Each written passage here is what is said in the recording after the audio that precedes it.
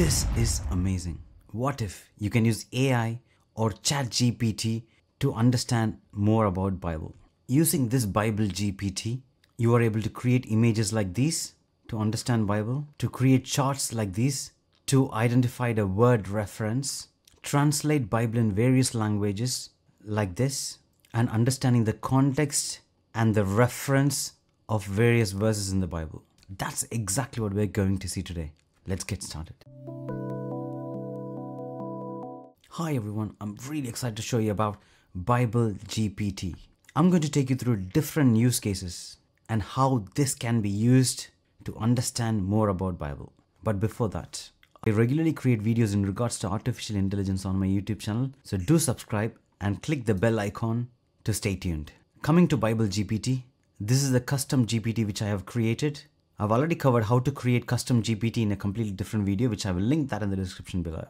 This Bible GPT is primarily focused on understanding more about Bible. So you can ask questions like explain Genesis 1:1, interpret Psalm 23, what's the context of Matthew 5:9, and who was Paul talking in Romans 1.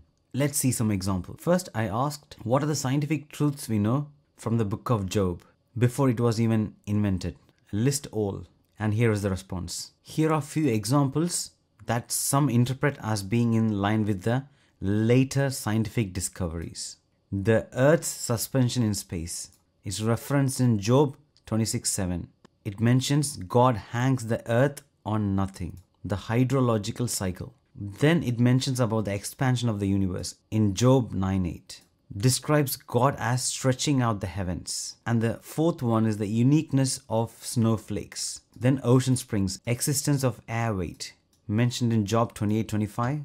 Dinosaurs are large creatures. In Job 40:15-24 it says behemoth. So yeah, these are the things which was identified even before it was invented.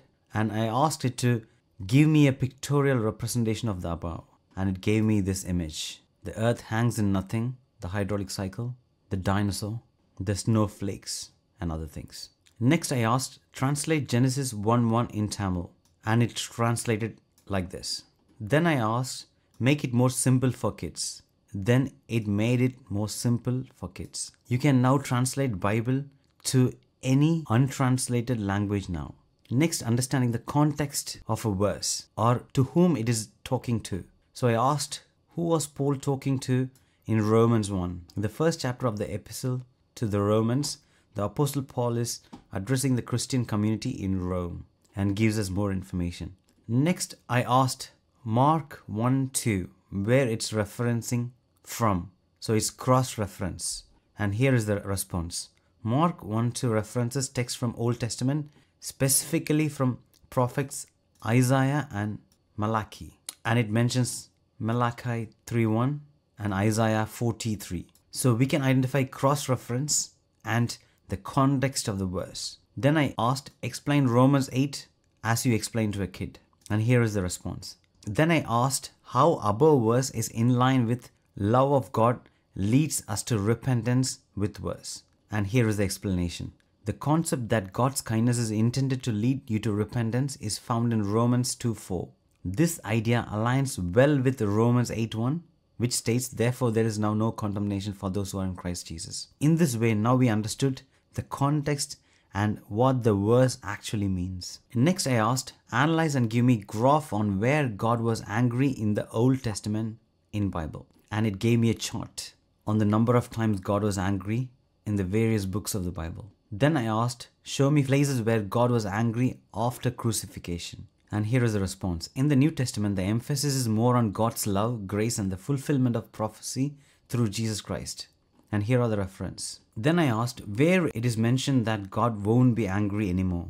The Bible mentions God won't be angry anymore in several verses, including Isaiah 54:9 and Isaiah 54:10. Then I asked, what's the context of this verse to the previous Isaiah 53 chapter? So Isaiah 53 focused on suffering and atoning sacrifice of Jesus Christ. So as a follow-up, he says that after the sacrifice, God is no more angry with the people. Next I asked, give me an image of how Garden of Eden would have looked like. And here is the image it generated. It is beautiful. I will put the link of this Bible GPT in the description below so you can try this out. That's it, as simple as that.